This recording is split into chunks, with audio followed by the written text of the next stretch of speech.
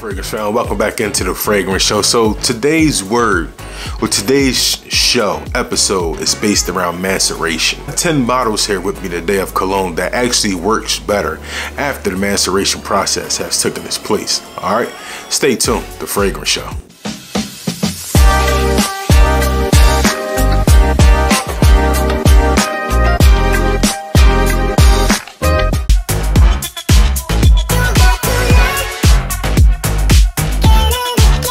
Guys, welcome back into the channel, man. Peace to everybody in the fragrance community. Shouts out to everybody doing their thing. Shouts out to my new subscribers, my return subscribers. Peace to everybody, man. So today we're talking maceration.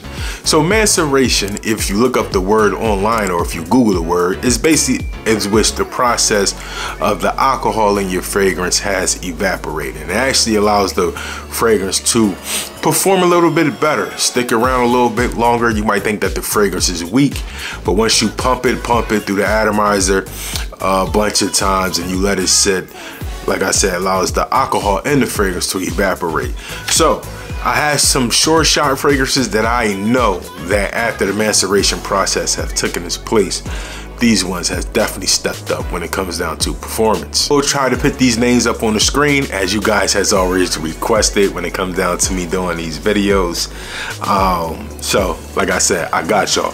But the first fragrance up on the list for sure after the maceration process have taken its place, and the performance is much better now, and I'm glad I held on to the bottle because I did prejudge it a little bit early, and that is Cocktail Intense, this one right here. This is an Angel Share clone, I believe from the house of Fragrance World.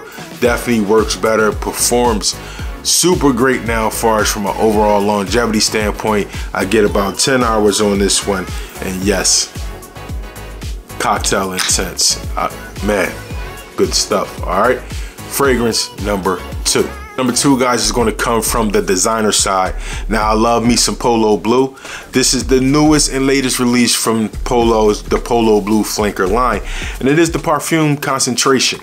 After having this one, man, for a great time,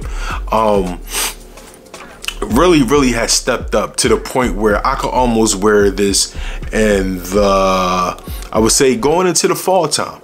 It's not only just a spring and summer scent, you could push it into the fall. Now, some of the notes in it is a little bit darker than your regular Polo Blue, but even still, after they're letting this thing sit, it actually has turned into a great fragrance. And like I said, I push it into the fall as well. Really love this stuff. You guys let me know, did y'all ever get the chance to pick up a bottle of Polo Blue Parfum? That's number two, guys. Fragrance number three, we're going to take a trip over to some Green Irish Tweed from the house of Armaf, and that is Trace Nuit. This is actually one of the top tier performing clones for Green Irish Tweed. I done made a nice dent in this.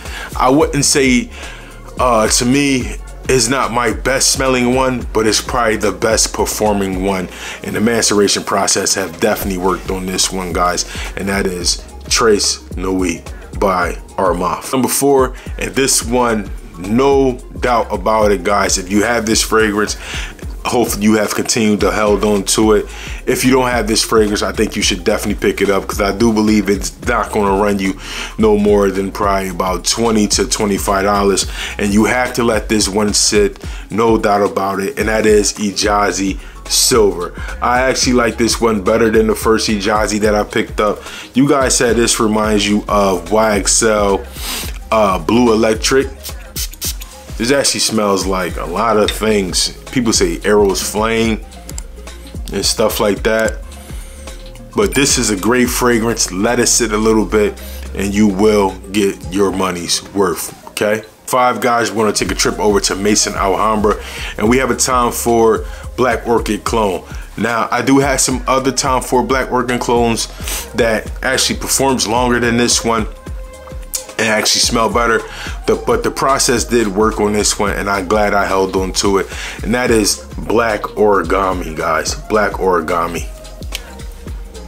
When I first got this one, I was very, very happy with the smell of the fragrance, but the performance was lacking. After 4 hours, I had to probably spray this again. But now, upon using it and revisiting, I get about an extra hour of it, and it actually smells a little bit more potent in the beginning of this fragrance. Once again, Black Origami from Maison Alhambra, guys. That's 5. We got 5 more, and we're gonna take a trip over to Maison Alhambra again, and we're talking, yeah, this one right here.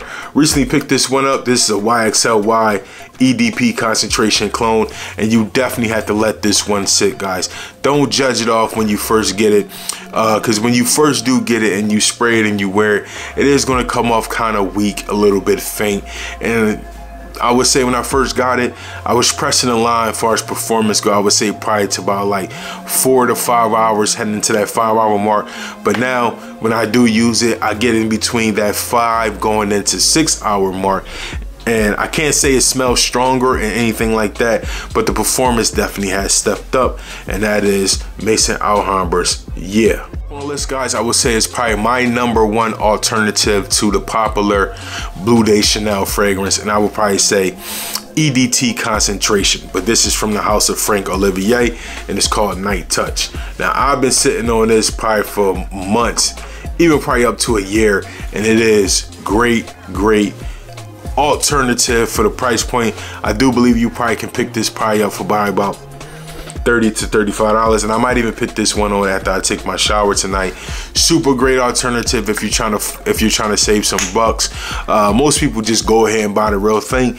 That's cool, but if you're on a budget and you got about 30 to 35 bucks and you want some Bleu de Chanel DNA, Night Touch, let it sit some, and it does pop off the skin very, very well. Up on the list is a Parfum d'Armali's Layton clone, and that is Leyden. Leyden, Maison Alhambra. Now, I recently revisited this probably by about a couple days ago, man, because I was using the other alternative to Parfum d'Armali's Layton, and that is Detour Noir, because I felt like that one, as far as the projection go, I get the projection performance that I want in the beginning of that fragrance. But man, this thing has improved to the point where I wore it out probably to start my work day. It was probably like around 32 or 33 degrees, and this thing was pumping, man. This thing was pumping. So I might have to, it might be replacing my Detour Noir, man, as my go-to clone for Parfum d'Armali's Layton, because the performance on this one has definitely stepped up once that maceration process has taken its steps. So Maison Alhambra's Leyden, Leyden, guys. More left on the list, guys, and we're going to go ahead and close the video out. Shouts out to everybody who's been sticking around watching the video. Next one up is another Green Irish Tweed clone. I'm a heavy fan of Green Irish Tweed because it's versatile, it's mass appealing, and it's a huge compliment getter. This one hails from the, I believe this one is fragrance as well, and it's called Aventus Green. Aventus Green. Now, this one for me, I like this one better than a little bit than Armaf Tres Nuits, because Tres Nuits has like this sweet undertone on the DNA. I like the more green forest kind of vibe with Green Irish Tweed. I like the more fresh side rather than a sprinkle of whatever that sweetness is coming from that Tres Nuits. But nevertheless, definitely has stepped up in performance. I mean, when I first got this one, I was probably getting about 4 to 5 hours, but now I get between like 5.5 to 6 hours.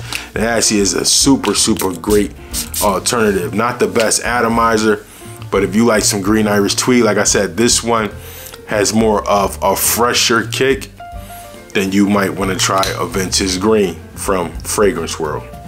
Now, last one up on the list, guys, and I will say maceration is real, and you have to really, I had to really let this one sink in with this bottle, and it is by far one of the top performing fragrances in my collection, and that is OG Lattafa's Camera.